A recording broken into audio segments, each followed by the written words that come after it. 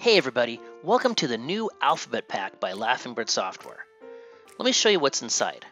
When you first launch it, you're going to see 50 brand new templates.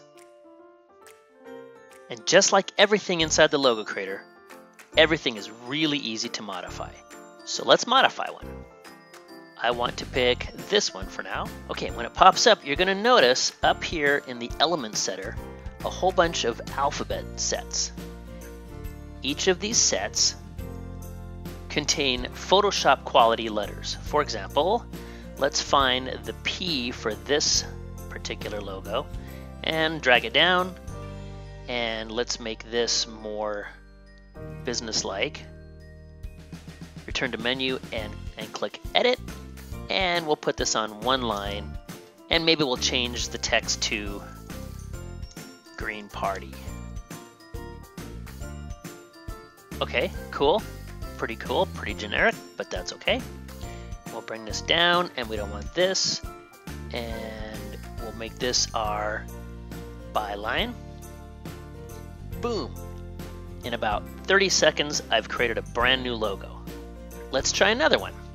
Go up here to Folders, and we'll find another set of graphics. Let's try Red Slab. Okay, let's try bring the B down, and let's make this pretty quick. Bring this down.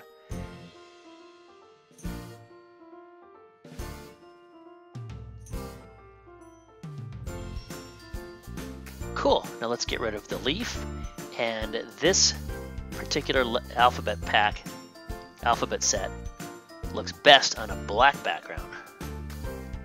Boom, that's cool for a gaming site, for a YouTube channel.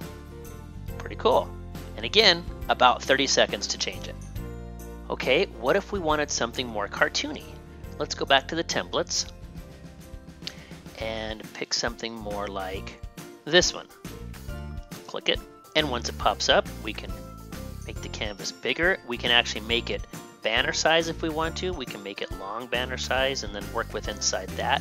You can make it as big as whatever blog graphic you need, and if you look up here on the canvas, you'll see the size. So let's say you needed something that was 1000 by 825. So here we go. So we can just manipulate all the letters, and instead of greatness, because that's not the name of our company, we need change it. And then we don't need the G anymore, so we need to go up here and find. Now you might have to click on some of these to see what's in them, obviously. You can bring it down, make it bigger.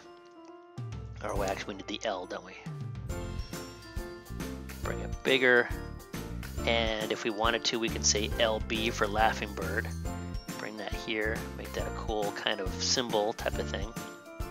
And let's say we would need to bring an orb behind it, or a sphere. This one is cool.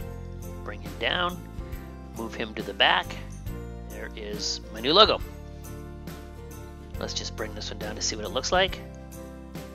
Bring it to the back. We can scale it. Background. And boom, I like black backgrounds too. Another logo in about a minute and a half. There's just so many things you can do with the alphabet set.